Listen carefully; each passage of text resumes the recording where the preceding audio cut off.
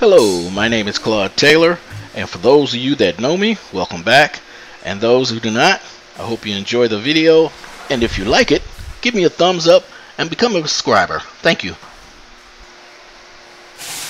Okay, this is what we're going to cover in this video. This is a church, and we're in the men's restroom, of course, because what we're going to do is we're going to work on the urinals. But they have two urinals, and both the urinals are starting to leak, corrode, as you can see here in the video. So today what we're going to do is we're going to remove these P-traps and the spuds, and we're going to replace it.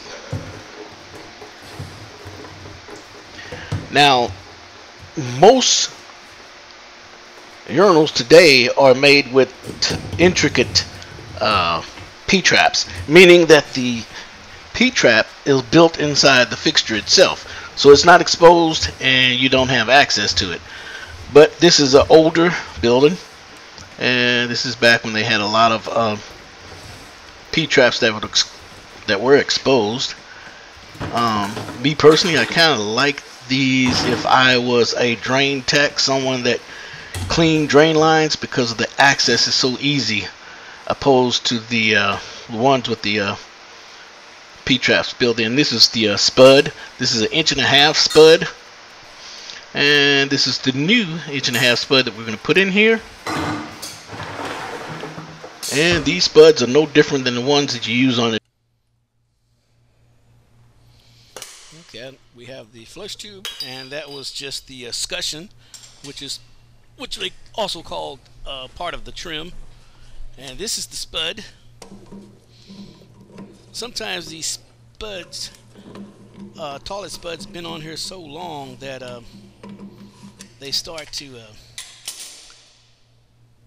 actually just sometimes just wiggle them right off. And this is an 1.5 inch spud, by the way.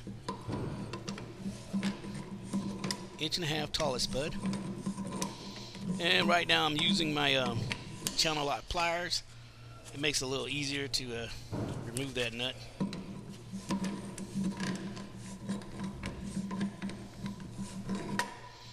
And like I said, this has been on here a while, so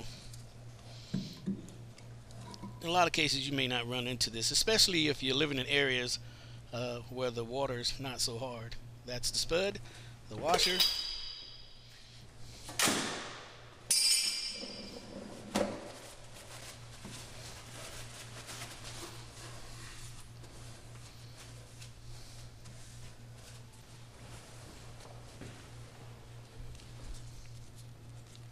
Here's the new spud, the washer.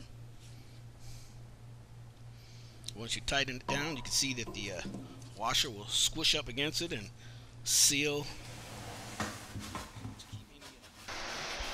Okay, now we're here back at the urinal.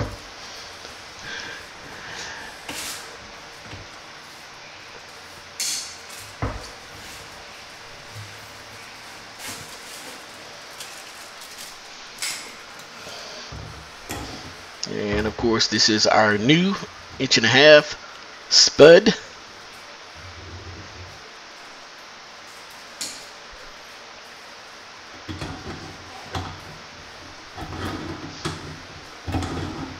And by the way, when you're installing spuds on a toilet or a urinal plumbing fixture, best thing to do first before you put the spud in place is to make sure that the surface is very dry, because if you have any kind of wetness, it will tend to spin on you, and it'll make it really hard to install that spud. And of course, we're pulling the old one out. And okay, we're going to take this, because that piece, not this piece here, but you can see the inside of the wall where they have PVC piping, and we're going to take the other piece, the new piece, and we're going to cut it down just a little bit, because the depth of the inside of that sanitary tee is not very deep, so we want to make sure that we don't cover the outlet end of the T and cause any stoppage. One thing about this, these urinals, I was very lucky that the waste system has been changed. Although they kept the old urinals, which I don't blame them. There's still some good urinals and working fine. They did have someone come in and replace the drains. It wouldn't me myself. But prior to this, knowing the age of this building, I'm sure that it was cast iron or some type of lead, which would have been an issue at this, this stage of the game of replacing the urinal. So I lucked out, and they had that all replaced. So all I have to do is come here and replace the P-trap.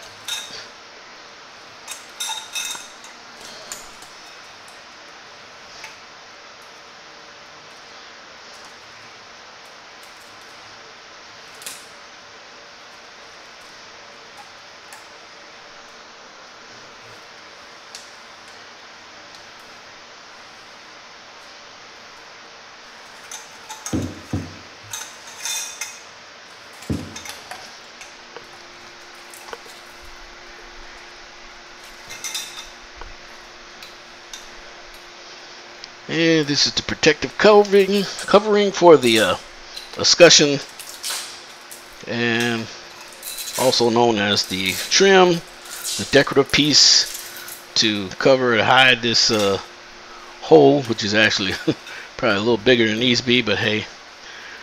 And what I am trying to do is to avoid making that hole any bigger and destroying that wall, leaving it looking ugly.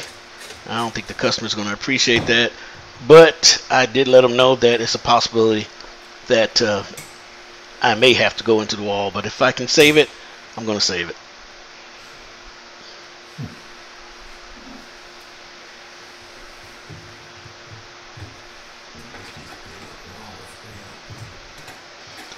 And this is just a random piece that I'm using to kind of line up the trap.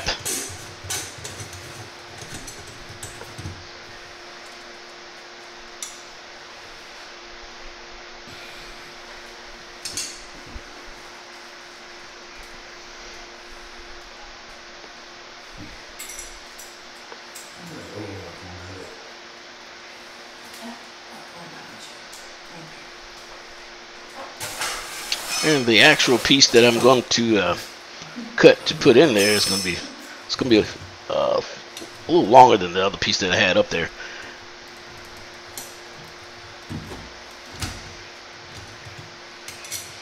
And that piece right there that we put in there is no more than just a 1.5 inch piece of tubing, brass tubing.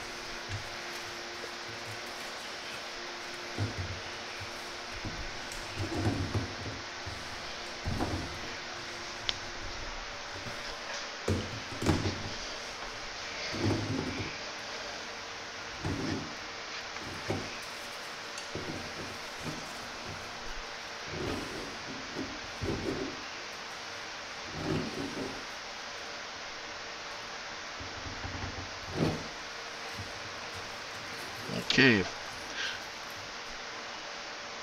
now that I've got everything tightened up, now it's time to test the urinal out, and I'm removing the escutcheon to make sure that the compression nut in the wall is not leaking. because again, remember I said we don't want to have to go into the wall, but the only way we would be able to tighten that nut is to go into the wall. So what I did is squeeze the tubing back in here, and we lucked out and it's not leaking. It's in there tight enough, so we don't have to destroy the wall.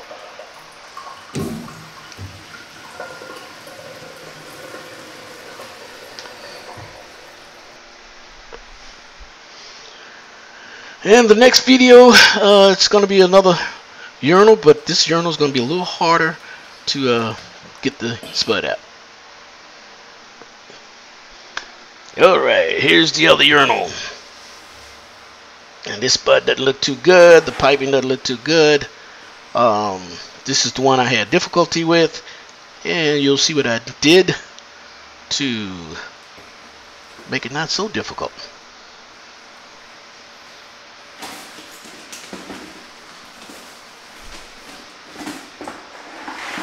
And as you can see on the back wall, you see that the compression nut is actually protruding from the wall. So this one, we have a little easier access to the drain spud. So I mean the drain nut. So that helps out a lot. So we can really ensure that we got this tight enough. And again, you know, same thing with the other one. The piping, the PVC piping has been installed in the wall and replaced from the being cast iron or lead or whatever it was back at the time, because this is an older building.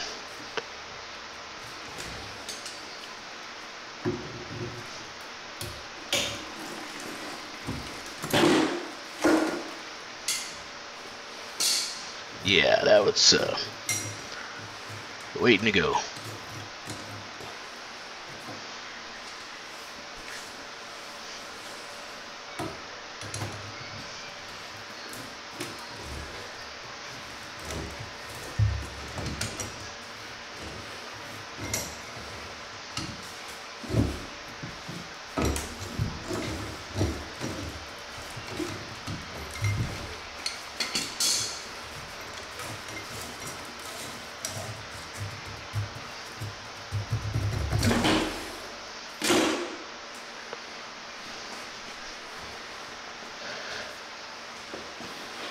And here we go for an adventure on removing this spud.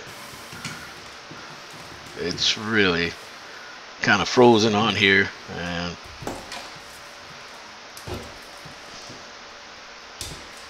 yep, we could turn it, but the whole spud turned, and that's not what we want.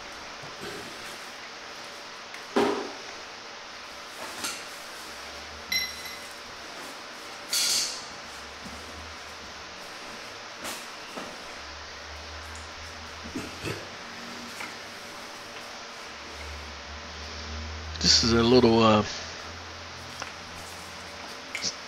side angle grinder that I keep with me for occasions like this. The blade is a diamond blade, and it's a very good blade to last a long time. As a matter of fact, I probably had this one for about 8 years already, and I'm still cutting metal and cast iron and everything else with it.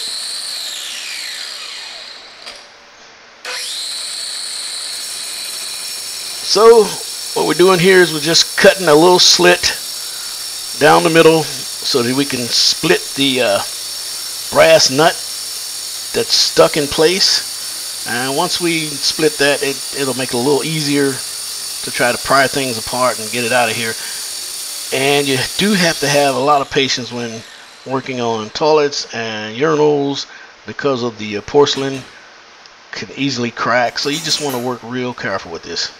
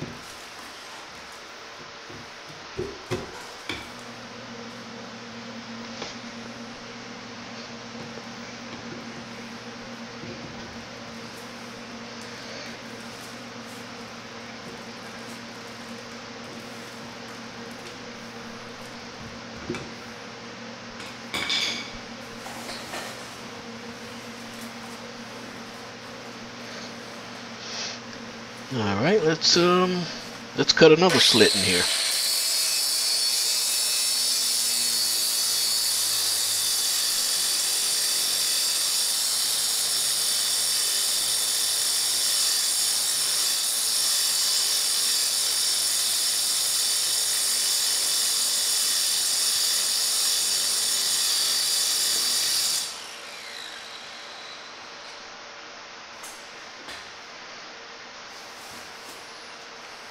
Now this should make it a little easier. Of course, getting the nut off there is not. It's not gonna put too much of a fight up this time, but we are gonna have issues with that rubber gaskets that's up in there. It's up in there. It's been up in there a long time, so we're gonna have to work that loose too to get the spud out.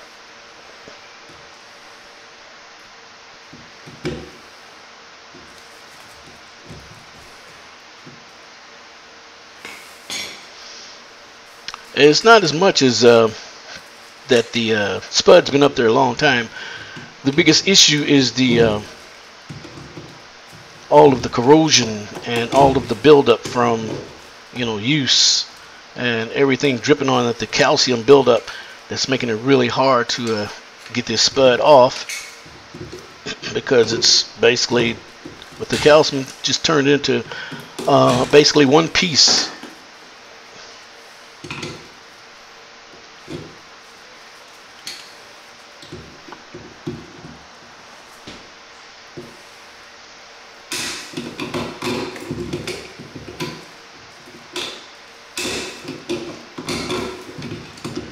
And again, I am trying to stay out the way of the camera, so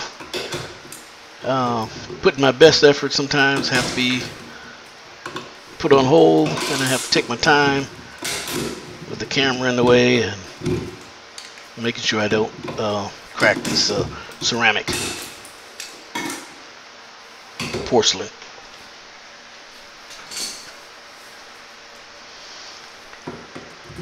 Now we've got the nut off. Now we have to fight a little bit with this gasket and get it off.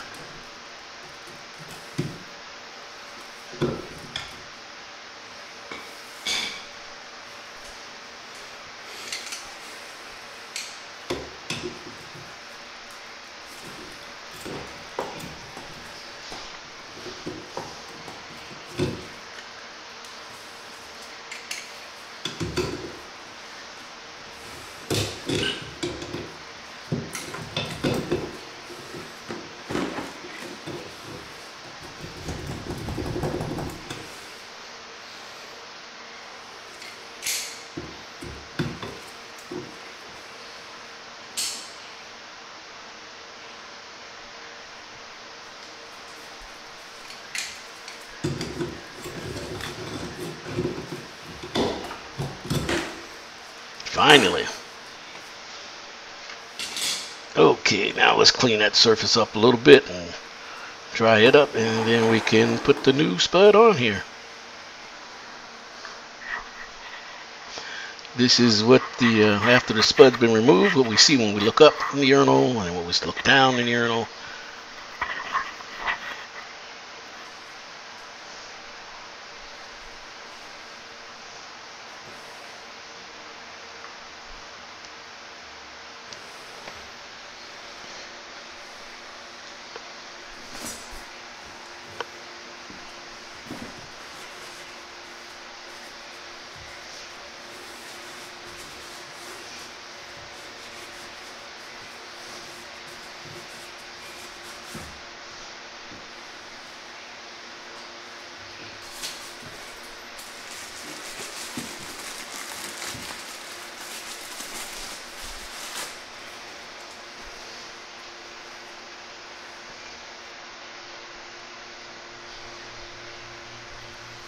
Okay, we have the flush tube, and that was just the escutcheon, which they also call part of the trim.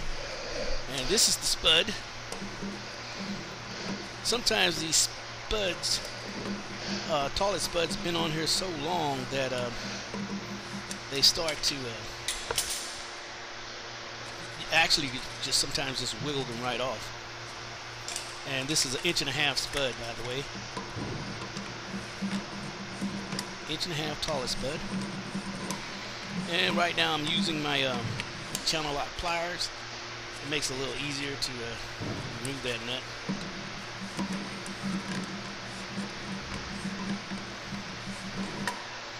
And like I said, this has been on here a while, so in a lot of cases you may not run into this, especially if you're living in areas where the water is not so hard. That's the spud, the washer.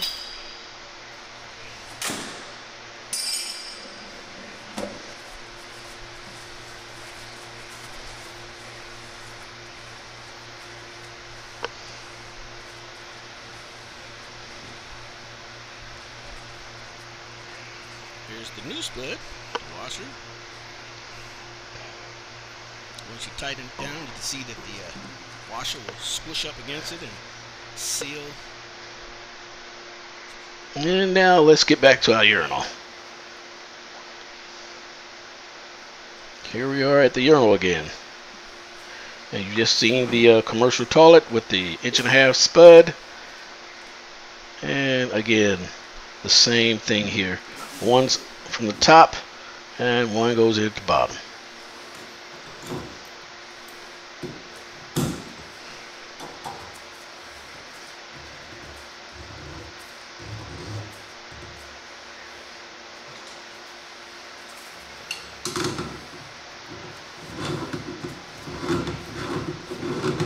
And again, before you put the spud in place and start cranking down on it, make sure that the porcelain is nice and dry so that the spud doesn't spin and turn on you.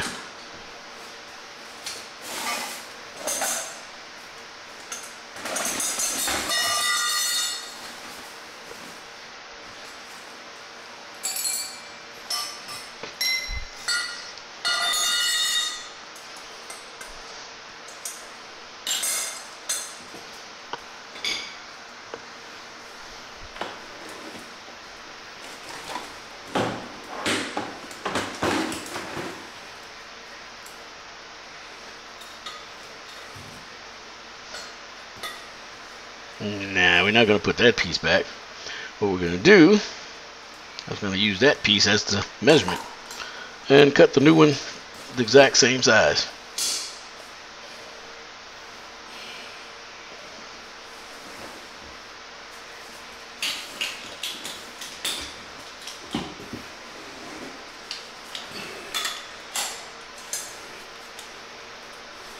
So we take our tubing cutters and we're going to cut the piece out, make it to fit.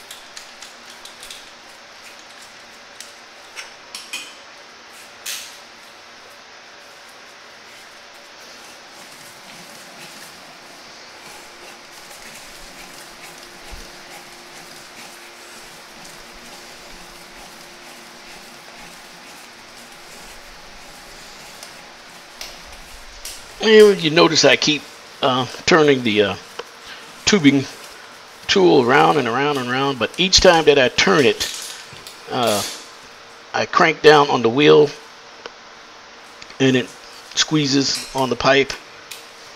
And if you can see the indentations right there, that we're just about ready to cut through it.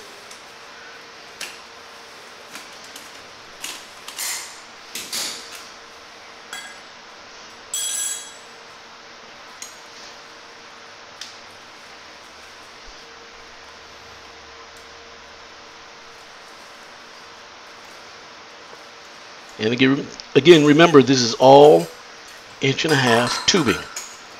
This is just a piece of 1.5" tubing. More than most likely, this piece here came off the other end of this J-bend that I used when I cut it down to size to fit. So rather than waste it, we put it on this end.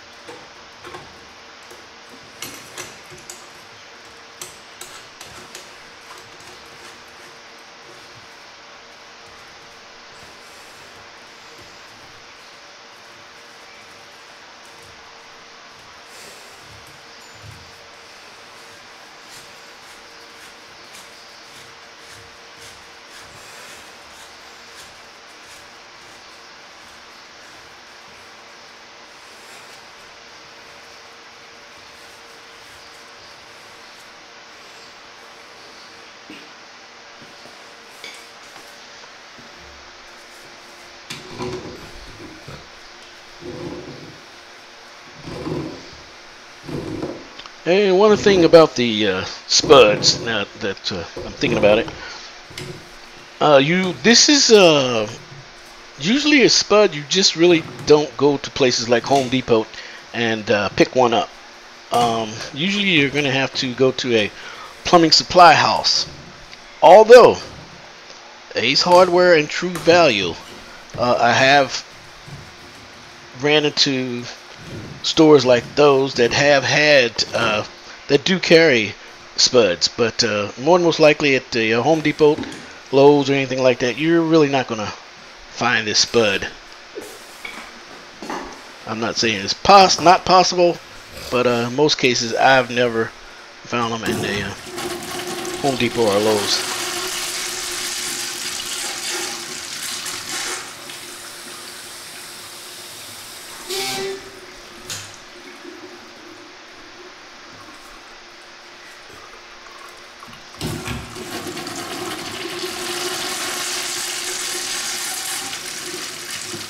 And you can hear me flushing it. I'm constantly testing to make sure there's no leaks before we wrap up and leave out of here.